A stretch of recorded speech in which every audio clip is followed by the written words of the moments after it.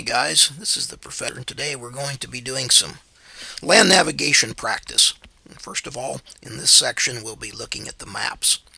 So once you've decided where you want to go and you found a place that you can hike and have permission to go there, the next thing you would want to do is to get a USGS topographic map of the area. Because topographic maps are great, they show not only where items are, but they also show elevations and give you some idea of the terrain. So what I'm going to do here is to plan a trip in this particular area.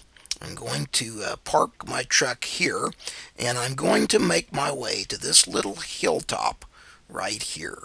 And while I've been to this area before, I'm going to get to it in a way that I haven't done before.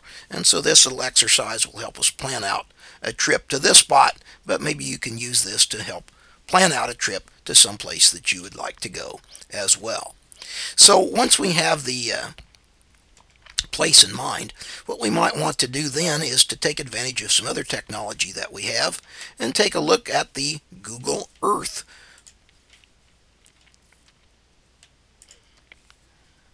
Google Earth is great because it allows us to have access to quite recent photographic views of the area.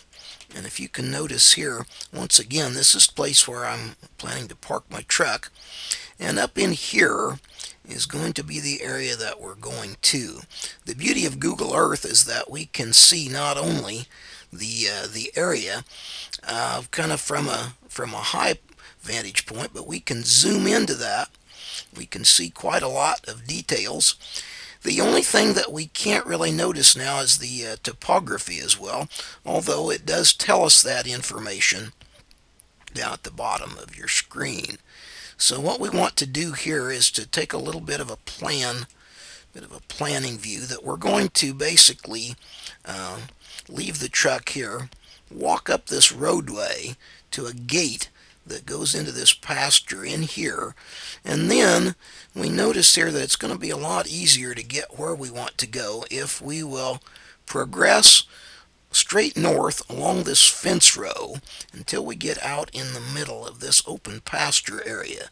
Then we'll take a compass shot down through here to the end of that where we go into the woods, and from there we'll make our way to this hilltop, which is over in this area.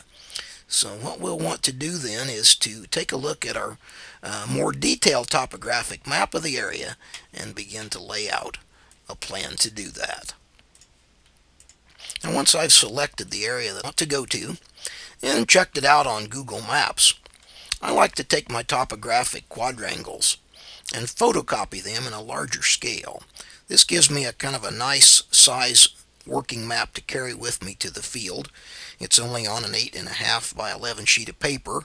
I can mark on it if I want, make field notes for future use, and then not mess up my typical master map that I use for lots of other things. So what I'll try to do then is to show you once again on this version of the map, which is more detailed, this area right here there that I want to go to. And what I'll do then is remember that my truck is down here, and what I'm going to do then is to go up this road through the gate, handrail up until about the middle of this particular field, or probably a pasture area, take a compass shot down through here on pretty much level ground, get into the woods here, and notice then that I can make my way up this way to my destination then on my third compass shot, and I can mostly remain on level ground. Notice that the contours are 10 feet each, that this 600 foot contour then, and I'm dropping down here 10, 20, and then I can go across this narrow little bridge here at that same elevation and then climb up 20 or 30 feet to the top of this hill without having a very strenuous kind of a trip, and that should be a lot of that on level ground. So we'll set that up and plan that out for you in the second video, but this was just part one, showing you the maps and kind of how we might plan out a destination and how we might plan how we're going to get there. So this is the Professor, and I'll see you soon.